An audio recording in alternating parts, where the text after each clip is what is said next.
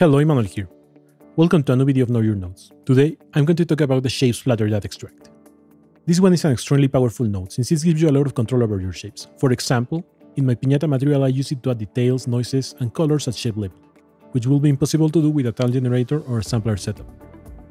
The node has no parameters but a lot of outputs, and to use it you need to connect both inputs into a Shape Splatter node, which in short is like an advanced tile generator or sampler. So let's check them out.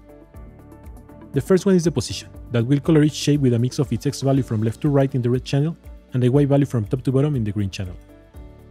We can see it better if we connect an RGBA split node.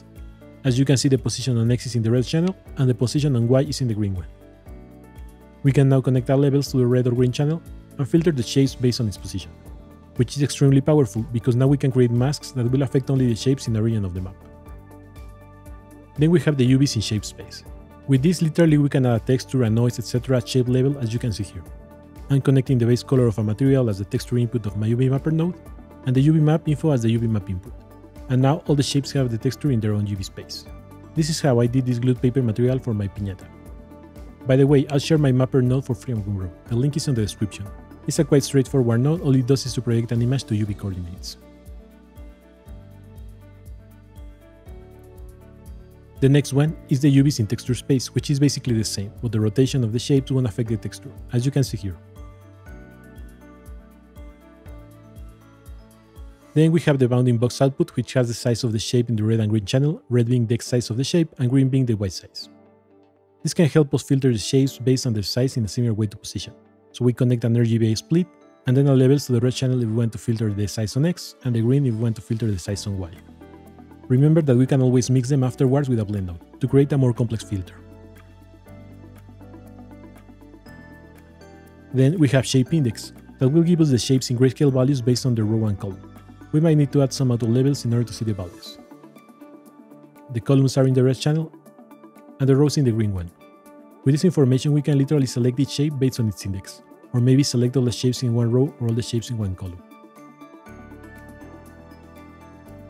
An easy way to get a unique grayscale value per index will be to use an RGBA split, then connect two levels, one for the red channel and one for the green one.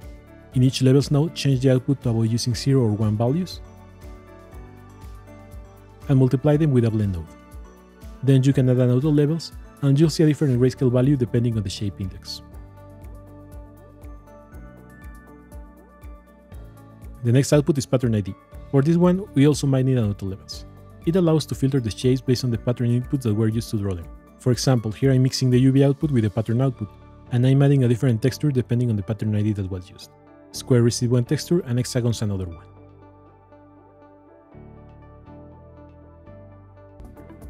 And the last one is the shape angle, which gives us a different grayscale value depending on the rotation angle of each shape. For example, if we remove the random angle of the shape splatter, all the shapes have 0 degrees, and the map becomes full black since there is no variation. If we add it again, the different grayscale values appear again. As you can see, this node gives us a lot of control over the Shape Splatter output, and its true power comes when you start mixing the different data outputs of this node in order to create complex filters and variations. Anyway, that's all for now. If you think of an interesting way to use this node, please let me know. I would love to see some amazing results. Thanks, and see you in the next Know Your Nodes video.